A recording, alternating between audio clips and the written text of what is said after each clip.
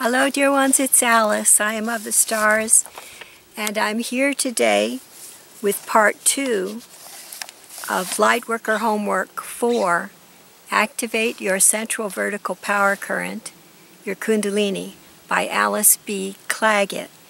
Part 2 has a number of interesting points to convey. The title is How We Humans May Communicate with the Star Nations. At the very beginning, I have for you an image I found of Mintaka.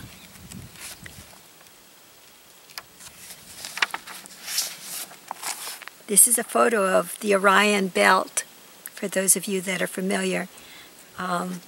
It's very beautiful. And here it is.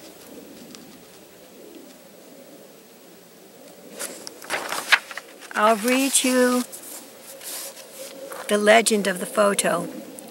Image Mintaka by David, D-A-V-I-D-E,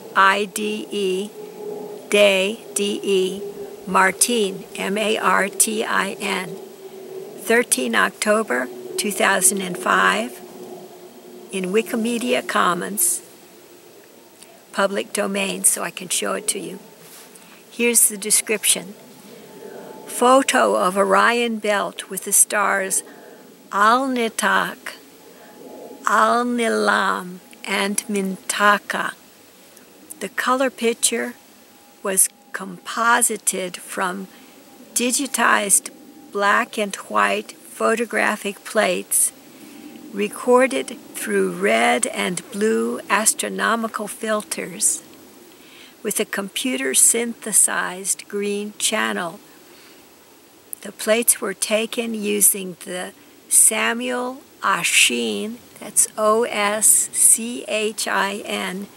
telescope, a wide-field survey instrument at Palomar Observatory between 1987 and 1991. The first subsection is entitled The Star Nations, each within its own bandwidth of dimensional vibrations. We humans are amongst the members of the star nations, friendly star brothers and sisters from our own solar system, from our own Milky Way galaxy, and from many other galaxies in which sentient, ascending life forms exist. The members of the star nations vibrate in many dimensions. All are ascending. Thus, some of our star brethren who, until recently, existed in the fourth dimension might now exist in both the fourth and the fifth dimension, and so on. The Hathors of Earth's solar planes, who are, by my reckoning, from the planet Venus of our own solar system, are readily available to speak with us humans.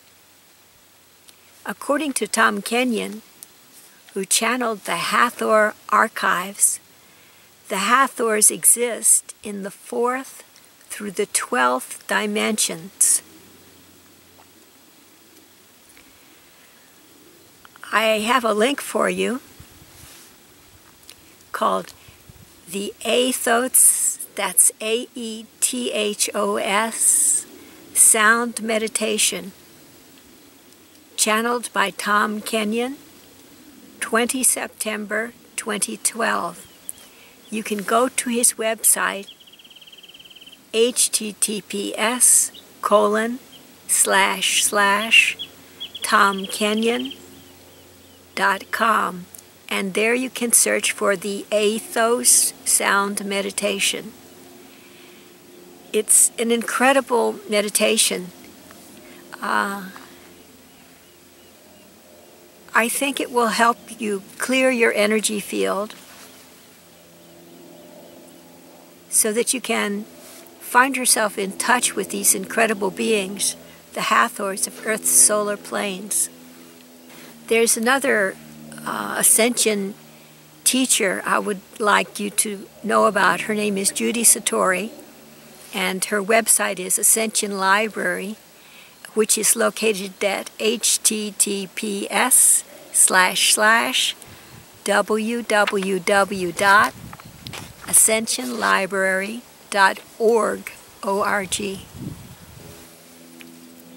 According to Judy Satori, who so beautifully channels star knowledge, our fourth chakra, the fourth chakra of us human beings, relates to the Pleiadians, our fifth and sixth chakras to the Sirians, our sixth and seventh chakras to the Arcturians, our eighth to Mintakans in the Orion system, and our ninth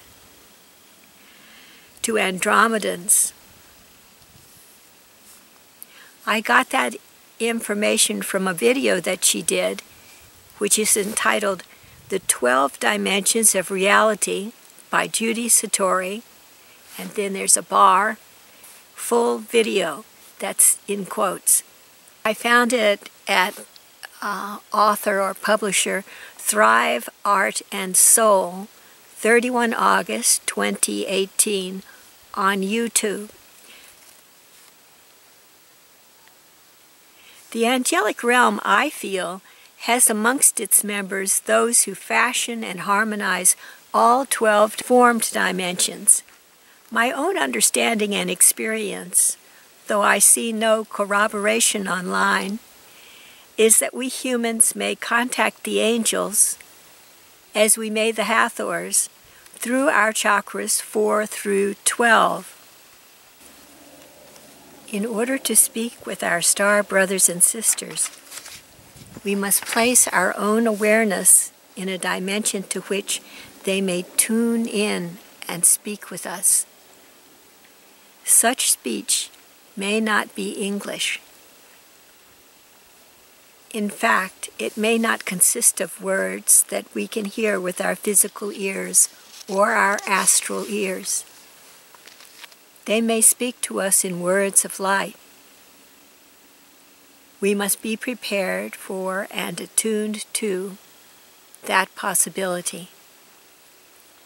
Now next I have for you a very interesting sidebar on conveying star messages to other humans. Our star brothers and sisters may speak to us in various ways.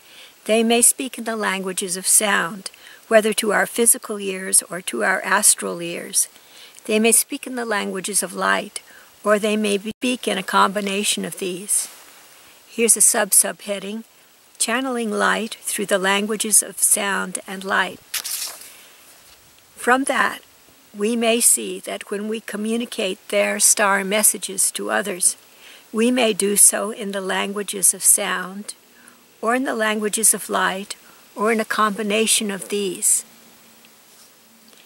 If the language we use is that of sound, then it is easy to record the sound and convey it to others.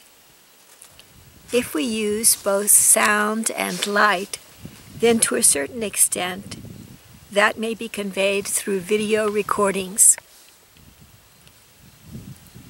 If we convey sound to a physical gathering, then I feel certain teachings of light will flow forth to those present, in addition to our vocalized teachings. When our body of light is very clear and well activated, then simply through our light we can convey star messages by empathic channeling to others physically present. If others are at a distance and wish to hear, then remote empathic channeling may take place. That same channeling of star messages can occur for any lightworker, pathfinder, wayshower, or healer whose body of light is clear and well activated through the lightworker's interface with our star brethren whether nearby in our own solar system or perhaps in a faraway galaxy. Here's a sub-heading entitled, Channeling Light Through the Eyes. I have found in a physical gathering that words of light sometimes channel through me, through my eyes, which appear to others to be flickering. I've written a story about this in my website, Awakening with Planet Earth, whose URL is https://awakeningwithplanetearth.com. The title of the link is Stories by Alice, Astigmatism or Spontaneous Healing? It's by Alice B. Clagett, filmed on 4 November 2018 and published on 10 December 2018. And you can find it by going to my website and searching for, in quotes, astigmatism or spontaneous healing? This flickering of light appears to me to be a way of offering gifts of incoming light downloads and of the new DNA, each person's pristine soul DNA, to those standing before me. For me, proffering these ascension gifts of light is an automatic process, a process of my superconscious mind rather than my conscious mind. Thus, I suggest for those of the light workers who channel words of light in this way, I find it may be best to physically move away from anyone who feels uncomfortable with this nifty way of gifting star messages through light. Here's a subsection entitled Channeling Light Through Spontaneous Mudras.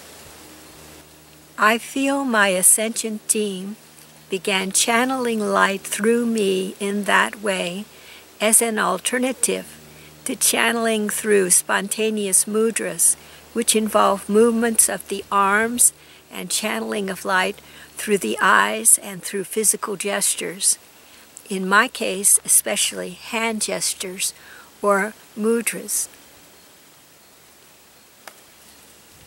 There's more about that on my website, Awakening with Planet Earth, in quotes, at a link entitled, in quotes, Introduction to Healing Through Mudras, end quote. That's an article by Alice B. Clagett, published on 25 February 2019 and revised on 16 May 2020. I feel certain you'll find that article on my website if you search by the title, in quotes, Introduction to Healing Through Mudras. Now I have a story to tell you. In the year 2011, as I recall, I had been channeling light through spontaneous mudras in a spirit-filled, multi-ethnic, multi-generational Christian church in Northridge, California. The channeling had to do with the great music the band at the church played, which I found delightfully inspiring, and the awakening of my baptismal self, described on my website, Awakening with Planet Earth, in a link entitled, in quotes, Compendium, Baptismal Self Transforms to Seraph, end quote, by Alice B. Clagett, published on 25 February 2019 and revised. So you can go once more to my website and then search by the title, in quotes, Baptismal Self Transforms to Seraph, S-E-R-A-P-H. A seraph is a kind of angel. Now to continue with the story. On the negative side, I remember, I think it was on Sunday, 5 December 2011, being escorted out of the church by 2 burly ushers who backed me up against the exterior church wall so that the pastor of the church could condemn me as being possessed by Satan. For a while, I was upset about my experience with that church, especially in light of the wonderful feeling of loving Christ consciousness I was then feeling. I found out later, though, that another person had a similar experience at that church. I found that out by searching online, and so I began to feel my experience with that church in a less personal way. You can imagine why such an experience would have caused my ascension team to switch from large physical gestures to unobtrusive gestures as a means of channeling the language of light. I have one other link for you on this topic, also at my website, Awakening with Planet Earth. The title of the link is, in quotes, Healing Modalities, Languages of Light and Sound to Activate Codes in the Body of Light, end quote, by Alice B. Clagett, partly excerpted on 22 June 2020 from a video filmed and published on 29 May 2020. You might be able to go to my website and search for healing modalities, maybe activate codes, those words, and you might come up with that link. And that's the end of the sidebar. There's one other subsection in this part.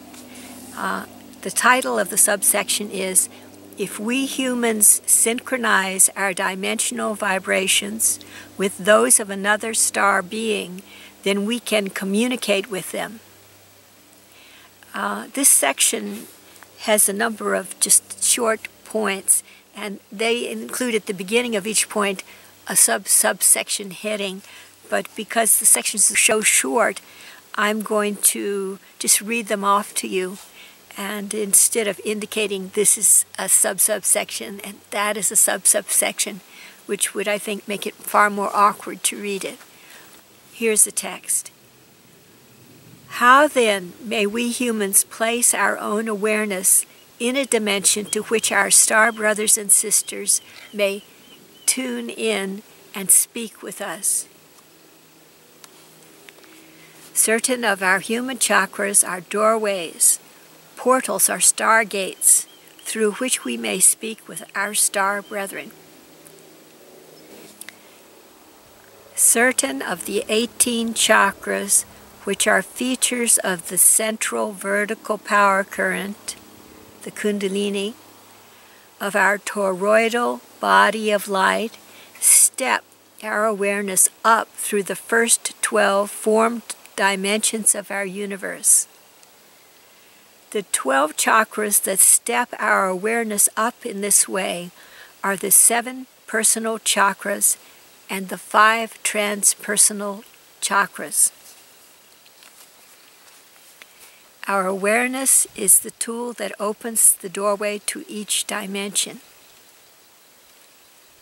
By placing our awareness upon one of these 12 chakras, we can shift our dimensional awareness from one dimension to the next. Thus, we may place our consciousness on a chakra from 4 to 12. We may communicate with the Hathors or the angelic realm. If we place our awareness on our 6th or 7th chakra, for instance, we might hope to communicate with Arcturus, and so on. Ascension gift, a more greatly activated central vertical power current, or Kundalini. Our ability to use the central vertical power current, known in ancient times as the Kundalini, of our human body of light, as a means of communicating with the star nations, is an important ascension gift, an ascension skill available to us as lightworkers, pathfinders, way showers, and healers. It is a gift to ascending human beings, to the new humans here on earth. In these days of ascension, when the Kundalini is activated, especially when it is activated during a solar cycle maximum, like the one we are approaching in the next few years, but even during solar cycle minimums, given the right situation of heavenly bodies both near to Earth and far away, then the human body of light may be in such an expanded state as to include the transpersonal chakras. During those times, we may communicate with the star nations in those dimensional bandwidths. When those more propitious conditions do not exist and our body of light is more condensed, still we may communicate with beings of light of dimensional bandwidths 1 through 7 or 8. But in order to communicate with the Christed star beings, the friendly beings of love and light and joy, we lightworkers must have very clear bodies of light. Lack of clarity in the body of light, even a little of it, can sour our communications with dark interference. Truth to tell, it may be we humans who lend negativity to star intel. So I feel. If that is so, then surely it is up to us lightworkers to clear our energy fields. Then our star intel will be crystal clear and full of love, light, and joy, I feel. Or so it seems to me. Well, dear ones, that's the end of part 2 of Lightworker Homework 4. May God bless you and keep you safe and be with you through all your days.